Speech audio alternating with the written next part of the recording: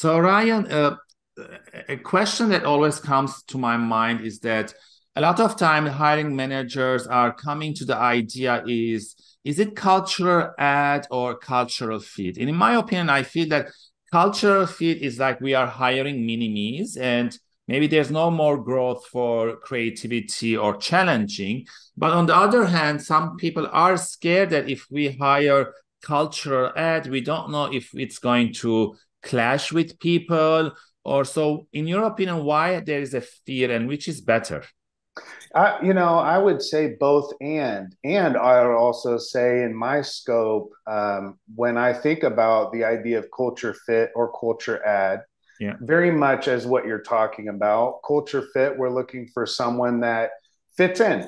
right, to what is. And there's nothing wrong with that. I Yeah. don't think we want to hire someone that's going to be disruptive for disruption's sake. So when we Mhm. say culture fit, I don't think it's a bad term. I Mhm. would say that what we need to do is add additional terms because there has to be more than a fit and an add.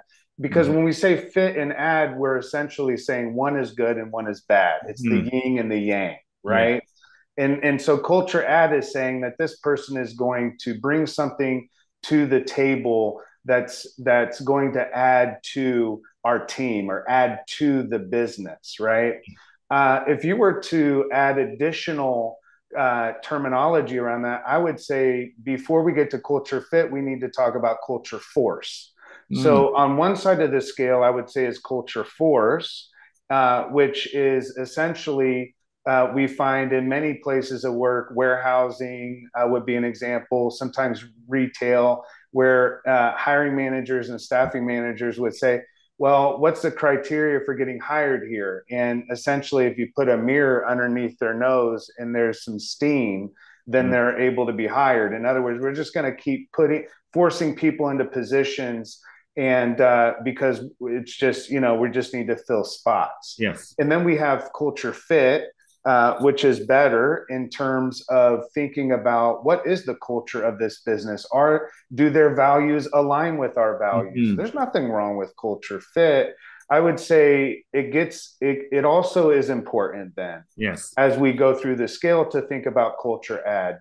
What does this person add to our business? And if we were to take that even further, how are they enhancing our business? In other words, is this a person that can be disruptive to a level, but do it for the positive Mm. outcomes long term, right? So we might bring someone in that has an experience in IT technology that maybe no Mm. one else in the organization does. They come in, they're a culture enhancer because they're going to question everything that we're Yeah. doing and find better ways of doing it. That's a culture enhancer. And so I would say that yeah, some people you hire are going to enhance the company. Not everybody needs Not to. everyone. Yeah. Some people need to add, and some people need to fit initially, and some people, as they fit into the culture of the business. What we don't want to do is hire a bunch of mini me's and a bunch Yeah. of Yeah. and build a culture of sameness. Mhm. That's the fear when we talk about why does culture fit not work. We don't want sameness because then we don't have a diversity of experiences and perspectives and seeing things from different ways of Yes. seeing them. If everybody's the same, most of us aren't needed. Yeah. So my mentor used to say, if we're both the same, then one of us is disposable. And so we don't necessarily need everybody to be the same. We need people to be different, and we need them to know the differences are in their strengths and Yes. learn how to work together based on those strengths. Yeah. That's a strong team. A strong team is very diverse, and each individual knows and is empowered to live out their strengths as a team. Yeah. So they know it individually, they know it as a team so that they can assist and help each other. Where a Mhm. lot of times teams, you have a bunch of leaders, and like you would know, it's hard to have a bunch of leaders on a Yeah. team. The reason why is they don't know how to work with other leaders. Yeah. Once you know your strengths and how your strengths work with other strengths. And so when we think about culture fit, it's a good thing. But Yeah. let's also think, what does this person add to our team? And also, could this person potentially enhance the organization as a whole?